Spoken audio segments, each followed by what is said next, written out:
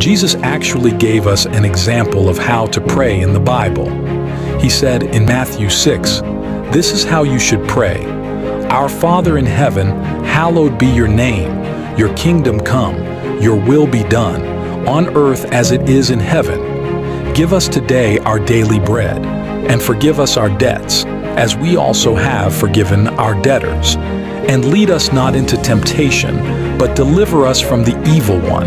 For yours is the kingdom and the power and the glory forever. Amen." This example that Jesus gave us shows that prayer is an opportunity to connect with God and talk to Him. Prayer should not just be seen as a time to ask God for things, but also a time to spend personal and intimate time with Him. God is often treated like a genie in a bottle, but He is much more than that. He is our Heavenly Father who loves us, and we can talk to Him about anything.